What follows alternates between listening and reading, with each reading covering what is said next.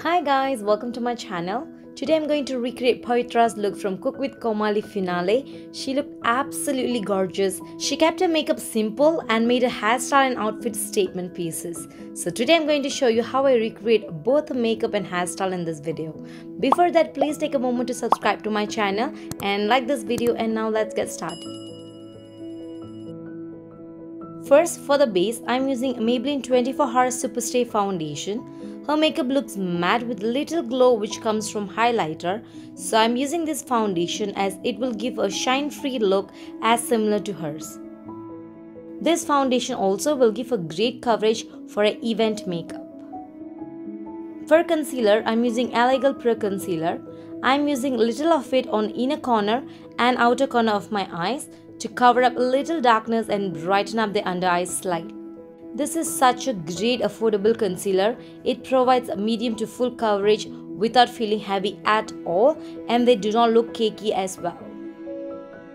This quality is very important for this makeup look because we are going to make it matte, so we don't want it to look cakey at all. So this concealer works great for that.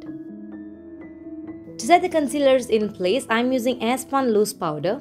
She had a matte base, so I'm going to apply the powder with my damp beauty sponge and dab the powder a little extra under my eyes. Then with whatever left in the sponge, I'm applying throughout my face to make the base matte. Then I'm taking a clean brush and just dusting off the excess powders.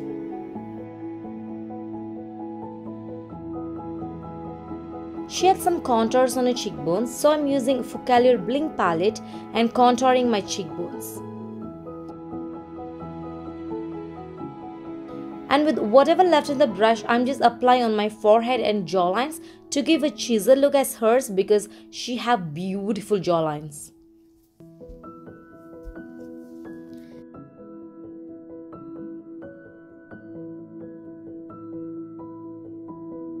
To add a little color to the face, I'm using Maybelline Fit Me Blush in Rose and applying above my contour.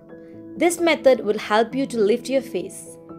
And that's exactly how she had a blush, not on the apple of the cheeks. So I'm just following that. For highlighter, I'm using a Maybelline Master Chrome highlighter in Molten Gold. It looks like she had a golden highlighter, so I'm opting for a gold highlighter. I'm applying it slightly on high points of my cheeks, my nose, my forehead, and slightly on my chin. This is to give a beautiful glow. Now for my brows, I'm using Focaccia Brow Pomade. Her brows are long and sharp, so I'm extending my brow shape to look as similar to hers. Moving to the eyes, she had simple pink eyeshadow. For that, I'm using You Can Be Pretty All Set palette. I'm going to take this light pink shade and blend them on my crease. I'm also blending them on the outer corners of my eyes. She had slightly darker pink going on the lids and lighter shade on the outer corners and on a crease. And for the lid, I'm using this pink over here and applying them on 3/4 of my lids. Then to highlight the inner corner of my eyes, I'm using this pink shimmer to give a similar look as hers and also to open up the eyes. For eyeliner, I'm using Focaccia Marker Liner. She had medium wing liner on her eyes. It wasn't too prominent but slightly extended wing at the outer corner. I'm creating the same look here. She had nothing on her lower lashes, so I'm going to leave it as it is. Then for mascara, I'm using L'Oreal False Lash Superstar Mascara. I actually forgot my mascara and went to my lipstick, and that's why you can see me with the lipstick right there, but later we'll go to that footage. She did not have any falsies, just mascara and real lashes, so I'm just using mascara. I have a video on Mascara Hacks to go from this to this, so please check the video at the description and also at the end of the video. Now for lipstick, she had nude brown lips. I used L'Oreal Color Rich lipstick in Maple Mocha. This will create a nice nude base for the lips. So to add more brown, I'm adding L'Oreal Rouge Signature in Eye Play. This will create a shade as similar to hers. And that's all with the makeup. Now let's move to the hairstyle. First, I'm side parting my hair, and it's not too side parted, just a little further from the center so we have space to work with on both sides. First, I'm going to take a small part of my hair and leave them to the front. Then I'm going to take some hair which I'll be using for braiding near my crown area and keeping them in the front. The rest of the hair at the back, I'm going to pin them so they don't disturb my braiding. I'm going to also pin up the front hairs so they don't disturb me. Now I'm going to start braiding. I'm going to take the part of the hair and divide them into 3 parts. I'm keeping the front part slightly thicker compared to the other 2 partings. Then I'm going to start as right parting over the middle parting and left parting over the middle parting.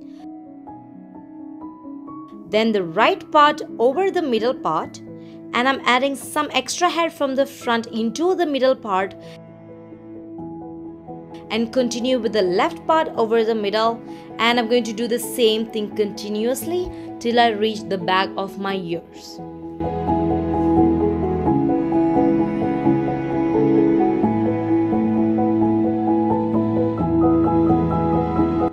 Once I reach there, I secure them with a bobby pin. And now to give more volume to the hair as similar to hers, I'm going to pull the braids. But for this, we have to only pull the front braids and not the back one. Just the front ones, pull them. Do not pull the back ones, just the front, and it will make the hairstyle look much more beautiful.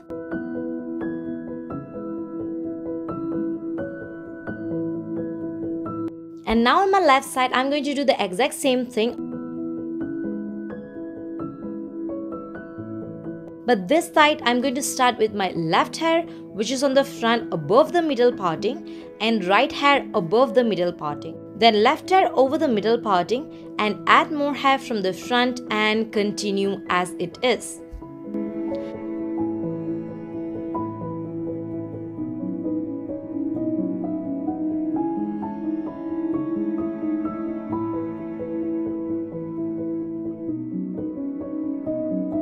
And once done braiding, I'm just going to pin the hair at the end of the braid just to secure them from opening. You can secure them with a rubber band as well. I'm going to remove the right side bobby pin of the braid as well and keep them at side. Now combing all my hairs in my crown area, and I'm going to back comb them. This is to give more volume and also to lift up the hair to look more put together. Once done with back combing, I'm combing the top layer of the hair to give smooth look. Now I'm going to grab those hairs, twist them, lift it slightly and secure them with 2 bobby pins. Then I'm securing my braids at the back.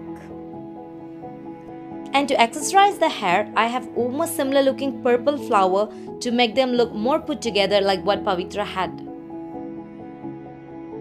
And now to finish up the hairstyle, I'm straightening the rest of the hairs.